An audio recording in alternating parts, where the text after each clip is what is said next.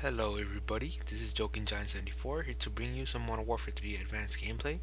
In this match I went 65 and 18, and I will give you some information on the weapons that I use. The weapon that I use is P90. It contains the silencer and the range attachments. And for lethal I have a Semtex, and for tactical I have a portable radar.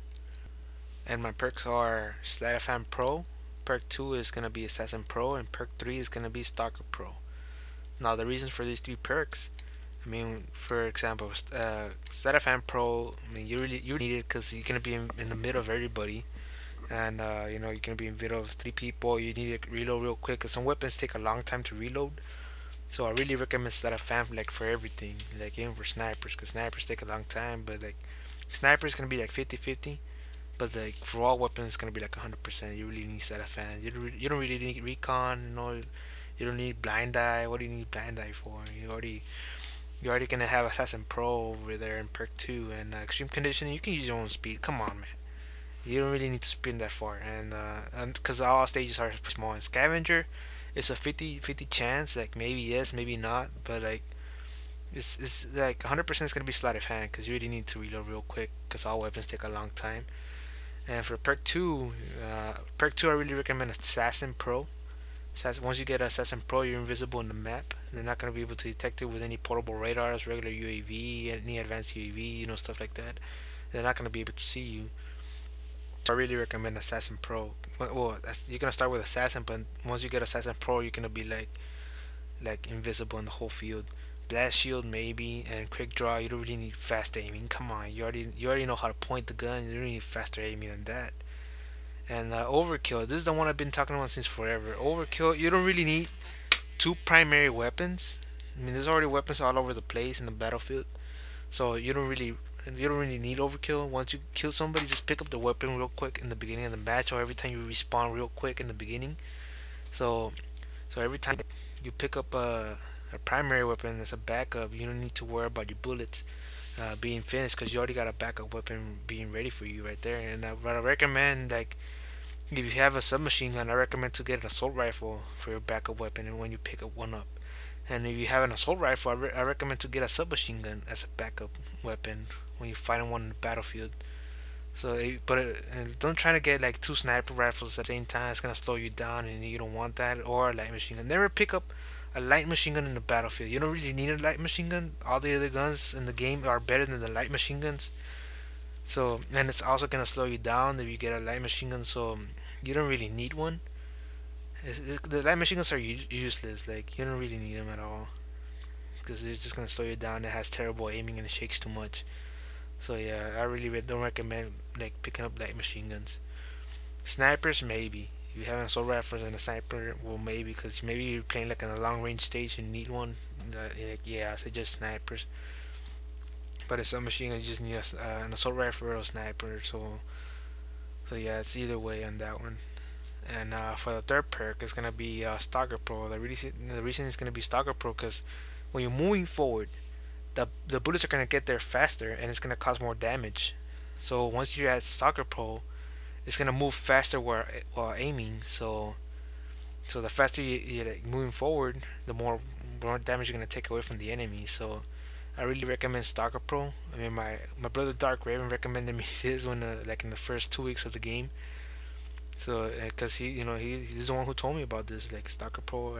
Stalker is actually a great perk, better than Marksman. Marksman identifies enemy targets from a longer range, but I recommend using that one for the assault rifles though, and or maybe Stalker, cause Stalker actually speeds you up and while aiming, and you don't really need sit rep. You already have once you have a Stalker Pro, the enemy's claymores are gonna it's gonna delay the explosion, and even the also the little mines and stuff like that. It's gonna delay everything, so you don't really need sit rep.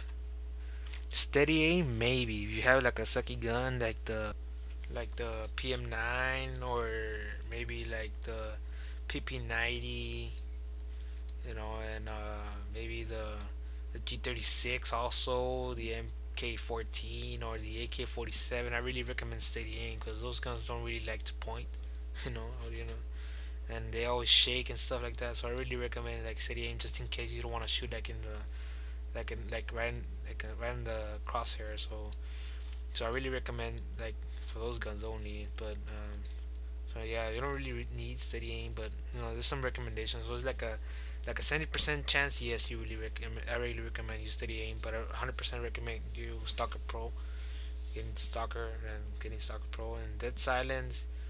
You already have Assassin Pro. You don't need Dead Silence. I mean, you already silent it, and in silence, why you need Dead Silence? Like, I know there's a lot of noise in the field, but like, really, is there gonna be anybody like listening to the footsteps while playing the Modern Warfare 3? Well, maybe sometimes, but like not all the time. Come on, man. I mean, you don't need to be that silent. You're not being like you're not doing like a ninja mission like in a little temple or anything. It's a huge place. Everybody's running around. Everybody's doing bombs. Nobody has time to hear like footstep. Only like a little bit maybe like when you're playing like, in a bunker in that snowy stage maybe. Well, not that much. Like you don't really need that silence. You already have Assassin Pro. You're already invisible. So yeah. And the strike package that I used was support, and I have EMP, stealth bomber, and advanced UAV. I have that advanced UAV because I used it in Black Ops and it was pretty useful. And the reason I have stealth bomber, I really need some kill streak that can take away some enemies away from my front, from the front line. And for the EMP, the reason I have it there is because sometimes my teammates from ground war don't even call kill streak, and I really need to give them some time. And you don't want to kill, you don't want to get killed by like a assault helicopter and stuff like that. So I just call in the EMP right after they call in the helicopter or the like a juggernaut or AC-130. Like you call it like when they called in like something big like that. Then after doing that, you're gonna get like your teammates some time to call in their own kill streaks and get a lot of kills. I suggest like to do this like while I told you, and your gameplay should increase a lot better because you're preventing yourself from getting killed and you're preventing others from getting killed, and it's gonna gain you a win. So yeah, I suggest to get the EMP on the support. If you use support, if you use an assault, I suggest to get the Predator missile and maybe the precision airstrike and there's a lot of like the first time I used a strafe run, nobody knows how to like stop it, but if you equip strafe run, it's just like not to use it no more because everybody knows how to take it down. Just shoot a small to it, and every single helicopter that's next to the one you hit is gonna like fall down. Like it's like a chain reaction. So yeah, I really don't recommend the strafe run. The over 6 Overwatch, it's a good one. Yeah, it's personal Overwatch for youths. And yeah, I kind of recommend the H6 Overwatch. I really don't recommend the regular helicopter, the attack helicopter, because it can easily go down. And the Reaper, yeah, it's a good. The Reaper's actually good. I'm surprised they added that, and it's a good kill streak. The assault drone, yeah, like a 75% yes. I really recommend that one. The AC-130 is pretty good. The payload, yeah, it's pretty good. The Juggernaut and assault also, like Osprey Gunner, yeah. So everything after strafe run is pretty good. So yeah, don't choose strafe run. Don't choose attack helicopter. Sentry gun maybe. The IMS, yeah, the care package. Nobody knows you're gonna get in there. So yeah, the care package is pretty good.